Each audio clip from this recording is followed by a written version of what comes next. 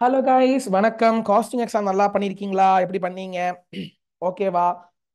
So costing எக்ஸாம்லாம் முடிஞ்சிருச்சு. நீங்கள் அதை பற்றி ஆலோசனை பண்ணவே பண்ணக்கூடாது. டைரெக்டாக வந்துருங்க, ஆடிட்டிங்கு வந்துருங்க. ஃபர்ஸ்ட் ஆஃப் ஆல் உங்களுக்கு ரொம்ப நீங்கள் லக்கி. ஏன்னா 3.5 days இருக்குதுங்க ஆடிட் ப்ரிப்பரேஷனுக்கு. அது வந்து நல்ல டைம் இருக்குதுங்க. அப்போ நிச்சயமாக நமக்கு 100% ஆஃப் த டாபிக்ஸ் கவர் பண்ண முடியும், நிஜமா சொல்லணும்னா. ஸோ நான் என்ன சொல்லுவேன்னா, ஒரு 3 day பிளானர், 3.5 days பிளானர் மாதிரி I have plant in such a way that you will be able to cover the entire topics. நான் என்ன சொல்லுவேன்னா, காஸ்டிங் எக்ஸாம் முடிச்சுட்டு ரெஸ்ட் எல்லாம் எடுத்துக்கங்க, பிரச்சனையே இல்லை. ஒரு 2 to 2.5 hours எஃப்எம் எஃப்எம் இருக்குல்ல. ஏன் சார் ஆடிட்னு சொல்லிட்டு எஃப்எம் தொடறீங்க நீங்க? முடிஞ்சால் எஃப்எம்மில் இருந்து ஒரு 10-12 கொஸ்டின் ஒர்க் அவுட் பண்ணி பாருங்க. சார் எஃப்எம் பத்தி நான் ஒரு விஷயம் சொல்லிடுறேன். எஃப்எம் நான் பொறுத்த மட்டும் நான் பார்த்ததுல எனக்கு தெரிஞ்ச ஒரு விஷயம் இப்படிதான். You have 4 main categories in FM.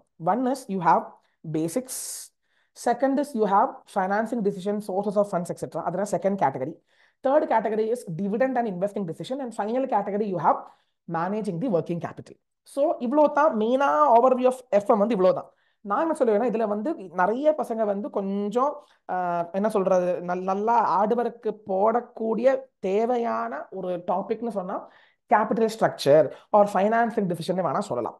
Even ratios எல்லாமே ரொம்ப சிம்பிள் தான். Of course you can easily do it. But நான் என்ன சொல்லுவேன்னா, காஸ்டிங் எக்ஸாம் முடிஞ்ச உடனே நீங்க ஆடிட்டிங் பண்ணாமே தொட தேவையில்லை. ஆனா எஃப்எம்எல் இருந்து அந்த டஃப்பான சாப்டரில் இருந்து ஒரு 10 கொஸ்டின் அழகா பண்ணி பாருங்க. ஒரு 2 மணி நேரத்துல பண்ணி பாருங்க. நீங்க மெல்ல வீடெல்லாம் ரீச் பண்ணிட்டு அப்புறம் 8 o'clock அப்புறம் ஃப்ரெஷ் எல்லாம் ஆனதுக்கு அப்புறம் நீங்க வந்து you start doing any 10 tough questions from FM which you feel that it is difficult for you. ஏன்னா எஃப்எம் எக்ஸாமுக்கு 1.5 நாள் தான் இருக்கு. அந்த டைம் கேப்ல வந்து நமக்கு டஃபான கொஸ்டின்ஸ் எல்லாம் பண்ணிட்டு இருக்க முடியாது. ஸோ நான் என்ன பண்ணுவேன்னா, இஃப் ஐ ஆம் A student I will do this. நான் ஸ்டூடெண்டா இருந்தா என்ன பண்ணுவேன், அதான் இப்ப சொல்லிட்டு இருக்கேன். I am a chartered accountant, but if I ஆம் A student what I will do, அதான் மெயினா சொல்றேன். ஸோ நீங்க என்ன பண்றீங்கன்னா, எஃப்எம்ல இருந்து டஃபா 10 கொஸ்டின் பண்ணி வச்சிருங்க. இனி வாங்கடா வாங்கடா நம்ம ஆட்டத்துக்கு வாங்கடா. டே 1ல நீங்க என்ன பண்றீங்கன்னா, என்னுடைய ஒப்பீனியனுங்க, நிறைய ஃபேக்கல்டிஸ் வில் டெல் அவங்களோட ஒப்பீனியன் சொல்லுவாங்க. Okay, you follow them, I am very happy only. If I ஆம் ஏ ஸ்டூடெண்ட், நான் என்ன பண்ணுவேன்னா, வேகமா முடியக்கூடிய chapters I will take in day 1. If I have 3 days, what I will do is nature, object and scope of audit. அதாவது chapter number 1 ஒண்ணுமே இல்லடா, ரொம்ப சிம்பிள்டா. What is audit? What is the objective of auditor? What is the inherent limitations of audit? What is assurance? What is engagement activities? What are the standards to be followed in engagement? அதுக்கு செப்பரேட்டா video போட்டிருக்கேன், video போட போறேன். First of all different standards என்னெல்லாம் அது பார்க்கணும். And what is the difference between audit and investigation, audit and review, all the sort of things. Basic chapter. Of course, I feel that 1 or 2 MCQs can come, or 3 to 4 marks one question can come. So எதுக்கு நீங்க விடுறீங்க? அந்த chapter 2 மணி நேரத்துல வேகம் படிச்சு முடிச்சிடலாம், revise பண்ணி முடிச்சிடலாம். அதுக்கப்புறம் நீங்க என்ன பண்றீங்கன்னா, you even two bank audit. Bank audit followed by digital audit. Bank audit, I am planning to put a marathon, a small session on bank audit I am planning to put, which I will soon put on day 1. Day 1 evening குள்ள போட்டாலும் போடுவேன். So bank audit நீங்க அன்னைக்கு cover பண்ண பாருங்க. Even digital audit and automated environment பாத்துருங்க. Because அதுல இருந்து 3 marks or 2 marks வரும், நிச்சயமா வரும். And try to cover audit of items of FS and audit of different entities. ஏன்னா இவ்வளவு சாப்டர் தான் நீங்க பார்க்க முடியும். ஏன்னா இந்த 2 சாப்டர் வந்து ரொம்ப தொல்லை கொடுக்காது உங்களுக்கு. மற்ற சாப்டர்ஸ் வந்து தொல்லை கொடுக்கும். ஆனா இவ்வளவு இந்த சாப்டர்ஸ் எல்லாம் வந்து தொல்லை கொடுக்காது.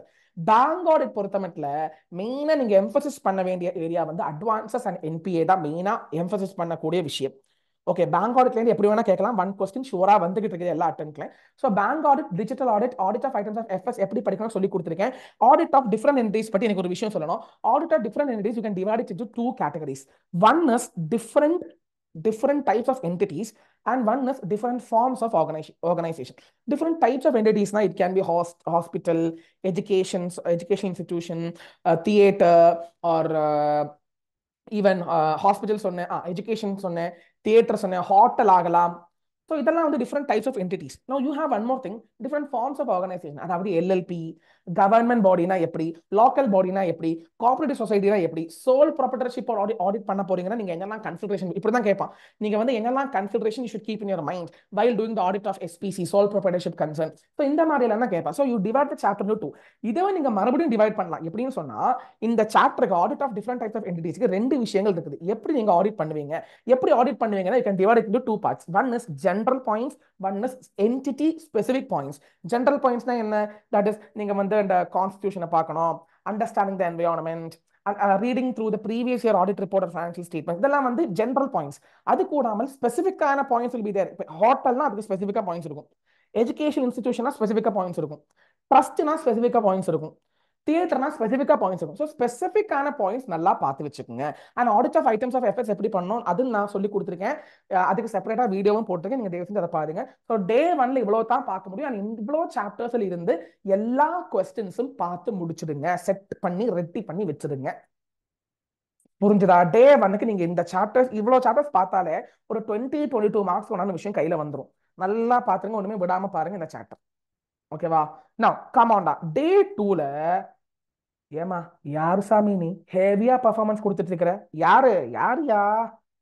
ஷோ ஸ்டாண்டர்ட்ஸ் ஆன் ஆடிட்டிங் தம்பி.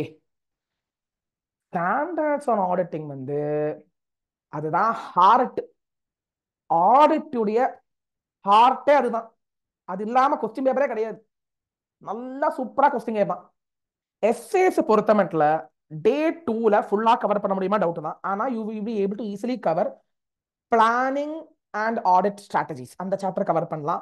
Internal control and risk assessment, one chapter is there, you can cover that. You can even cover audit evidence S A 500 series மொத்தமாக கவர் பண்ண பாருங்க. Happening balance, audit sampling, then you have written representation, blah blah blah blah blah, all these essay try to cover. So இவ்வளோ chapter. And even audit documentation ரொம்ப குட்டி chapter, ரொம்ப சின்ன chapter. Audit documentation உங்களால cover பண்ண முடியும். So day 2ல நீங்க பாத்தீங்கன்னா டே 2வை பொறுத்த மட்டும் நீங்க கம்ப்ளீட்டாக ஸ்டாண்டர்ட்ஸ் ஆன் ஆடிட்டிங் ப்ரிஃபரன்ஸ் கொடுங்க. ஸ்டாண்டர்ட்ஸ் ஆன் ஆடிட்டில் நீங்க இருந்து எவ்வளோ கொஸ்டின்ஸ் நீங்க ஒர்க் அவுட் பண்றீங்களோ அவ்வளோ ரொம்ப நல்லதா இருக்கும். ரொம்ப ரொம்ப முக்கியமான விஷயம். அண்ட் டே 3 நீங்க போகும்போது ஆடிட்டோட ஃபைனல் ப்ரொசீஜர் என்ன? Providing audit report. Audit report, my handwriting is very bad, I can understand. Completion of audit review, then finally ethics. So நீங்க இந்த ஆடிட்டையே மூணா பிரிச்சுக்கலாம். டே 1 டே 2. டே 1ல வந்து பேசிக்கான விஷயங்கள், டே 2ல வந்து ஆடிட்டோட இதே பகுதியான ஸ்டாண்டர்ட்ஸ். டே 3 ஆடிட்டை முடிக்கிறோம்னு வைங்க. எப்படி முடிப்போம்? Tata good bye. எப்படி பண்ணுவோம்? ரிப்போர்ட் கொடுக்கணும் இல்ல, கம்ப்ளீட் பண்ணணும் இல்ல. Ethics, what is ethics? What are the safeguard measures? இண்டிபெண்டன்ஸ்னா என்ன? What are the qualities of audit? இந்த மாதிரி விஷயங்கள் எத்திக்ஸ்ல மெயினா வருது. ஸோ எப்படி நீங்க ஆடிட்டிங் சிம்பிள், நான் நிறைய டைம் உங்க வேஸ்ட் பண்ண விரும்பவே இல்லை.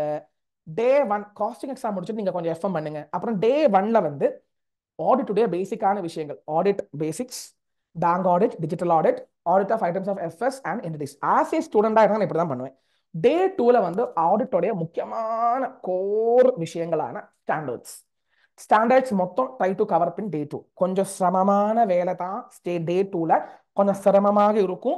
ஆனா ஃபுல் எனர்ஜியோட, பாசிட்டிவிட்டியோட, கம்ப்ளீட் கான்சென்ட்ரேஷனோட பண்ணுங்க. Because standards and auditing place a very crucial role in the examination. And finally டே 3ல வந்து ஆடிட் முடிக்க போகும்போது பண்ண வேண்டிய விஷயங்களான audit report, completion of audit, then you can give ethical requirements of audit. இந்த மாதிரி சாப்டர்ஸ் நீங்க cover பண்ணி பாருங்க. And on exam day try to go through all the questions, RTP, MTP, MCQ case studies. உங்க respective faculty நிறைய கொடுத்திருப்பாங்க, உங்களுக்கு help பண்ணிருப்பாங்க, நிறைய நோட்ஸ் கொடுத்திருப்பாங்க. அந்த நோட்ஸ் எல்லாம் கட்டாயமாக பார்க்காம போகாதீங்க. ஐ ஹோப் தட் திஸ் குட்டி schedule will really help you to manage your 3.5 days of auditing exam. So all the very best. நீங்க பயந்துக்காதீங்க, உங்களுடைய பெஸ்ட் நீங்க கொடுங்க. We will do our best. அதுதான் நம்மளுடைய as a CA student or as a chartered accountant, my humble request to all the CA students is never ever give up. Give your full. All the very best, da. See you. All the very best.